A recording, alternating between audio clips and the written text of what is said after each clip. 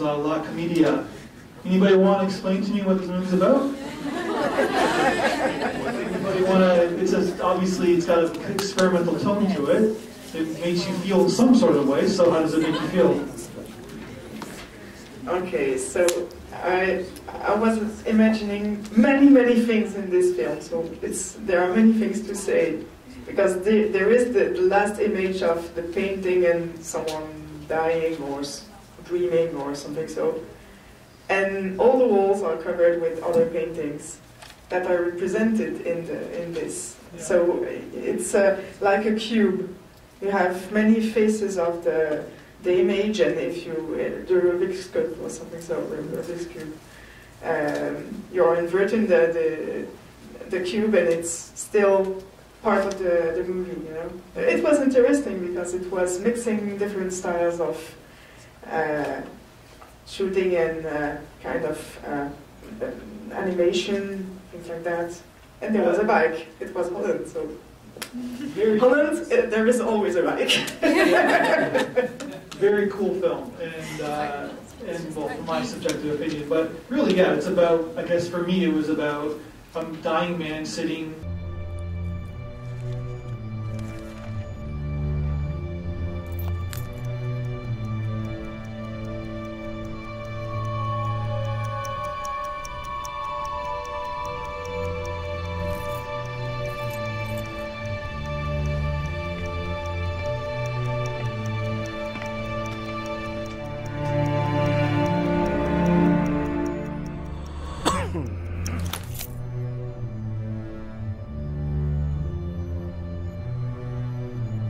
Not being able to go anywhere, and basically his own imagination is going into the paintings. I'm sure, I just went to an art show on Saturday. I got sucked into certain paintings where my imagination was floating as well. Go ahead.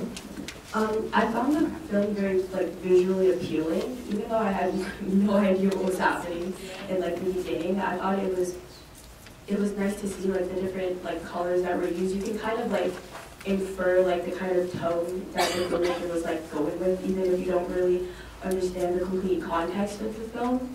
That's interesting that she found the colors appealing. I found it disturbing and very unsettling and almost a little nauseating for me. I'm not saying that it was just the visuals, the effects of it for me was unsettling. Well, I think that's probably what it's like. It's a painting. This is a film. This is a painting that became a film, and that's what paintings do for many of us. It's very subjective. So to what person's beauty, the other person's is an unsettlement, right? That's what kind of is. But it's engaging and kind of engages you, even if it's unsettled. Go ahead.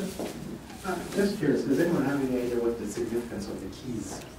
The keys that were being given. Keys kind of symbolize kind of like entering a new world, a new death, I guess, going into the next. Well, the title and the quote are from Dante's Inferno, so the title Commedia. The numbers on the keys, they were 666. I don't know if that symbolized anything or if it was just by coincidence. You're so young, 666, you don't represents the devil, that's the number. Did you know that? Yeah. Okay, all right, so, yeah. I thought that you were young and innocent, you didn't even experience the devil yet. Yeah, it's it's the key to so I think if you want to jump on those points, that here's this dying man, his imagination is going to the painting, there's two dimensions of him, there's one as the Joker outside, a homeless person, there's one inside living in luxury. He's trying to figure out if he's going to heaven or hell. And I would say, because of the dark tones, the colors, the way that it was filmed, and the fact that he's looking at this man outside who looks pretty miserable and terrible, people were pushing him over at one point when he was just trying to walk over to the window.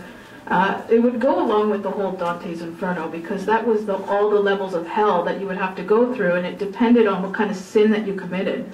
The thing is, we don't really know what kind of sins this man could have committed, so maybe that's why we see the bad things and possibly the wealthy life. But I mean, when the wealthy part of it, it looked like he was almost being scandalous in a way, to me anyway.